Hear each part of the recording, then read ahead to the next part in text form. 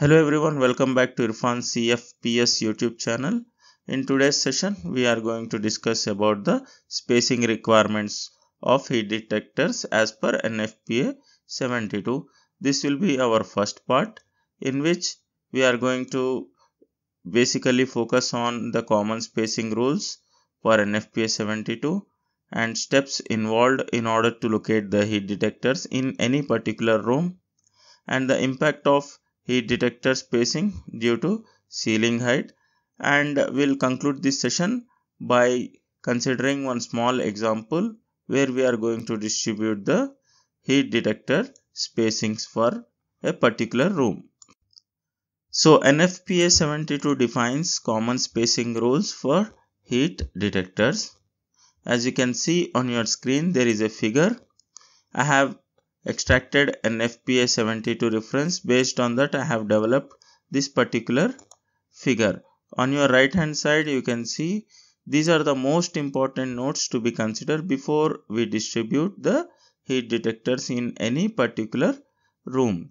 So basically, heat detectors have a listed spacing which can be denoted by S. NFPA 72 has provided a listed spacing.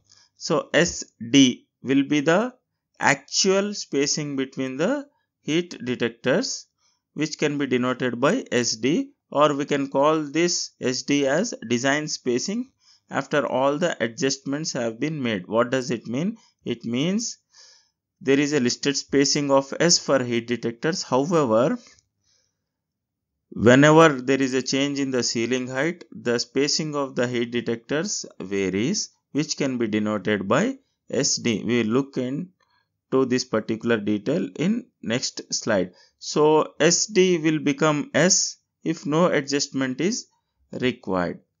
And the heat detector coverage area radius shall be defined with this formula 0.7 multiplied by the spacing, listed spacing or design spacing. If you are considering design spacing, then this R will be 0.7 multiplied by SD.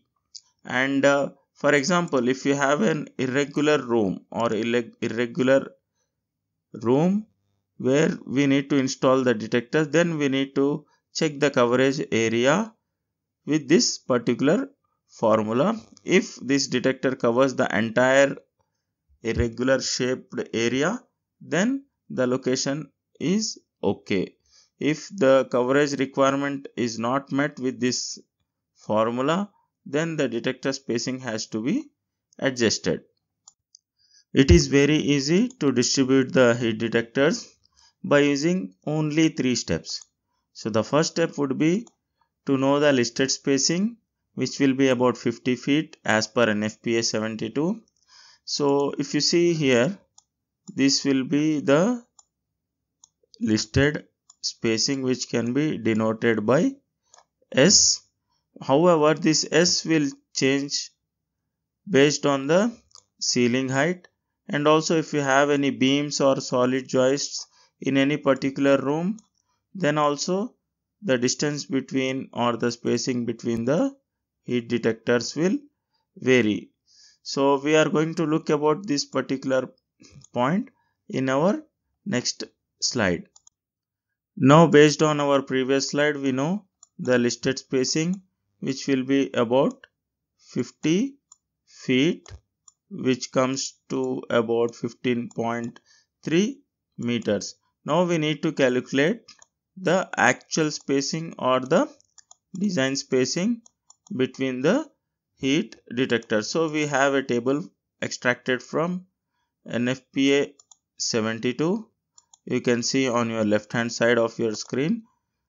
This table has been extracted from 2019 edition of the NFPA 72. So here they mentioned like heat detector spacing reduction based on ceiling height. So SD will be calculated based on this particular table. So for example, if your ceiling height is greater than 0 meters and it is about 3 meters height maximum, then we need to multiply this listed spacing by 1.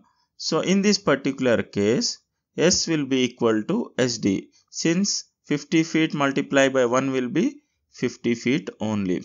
But for example, if your ceiling height is more than 3.7 meter and it is up to 4.3 meter maximum, if the ceiling height is in between this range, then we need to multiply by 0.84 with this listed spacing. 50 feet multiplied by 0.84, we are going to get the design spacing between the heat detectors. See, we already discussed SD based on the ceiling height. However, in this particular slide, as we said, if you have solid joists and beams in your particular room or a building, then the SD will also vary. First step, as we told, listed spacing to be identified, which will be about 50 feet.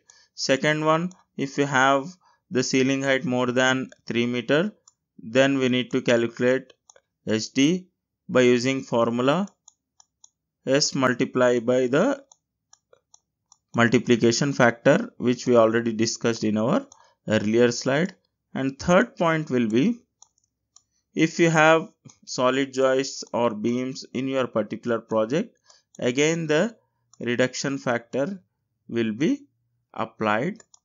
If you see on your screen, there is a figure related to the solid joists and beams, and NFPA in these particular references has given how to calculate the distance between the heat detectors if you have solid joists or beams. This particular topic we will cover in our next part. In next slide, we are going to look at the activity. See, in this particular slide, we are going to look at an example of smooth false ceiling and also the ceiling height considered as 3 meters. So there will not be any adjustments required. So the listed spacing we already know from the NFPA 72, which will be about 50 feet, and the room dimensions for this particular room will be 150 feet by 100 feet. Here we have mentioned like half SD, SD, SD, half SD and R. Here we have shown X and Y. Based on my earlier explanation, I request all of you to calculate the distance between the, or specifically if we say design spacing between the heat detectors and the value of R, the value of X and Y. Once you finish this one, just mention the results in the comment section so that I will look into that and reply to you whether your answers are correct or if you need any explanation related to this particular example. I hope you understand the concept. So in next part, we are going to discuss about the impact of heat detector spacing based on the beams or solid joists construction. So thank you everyone once again. Bye.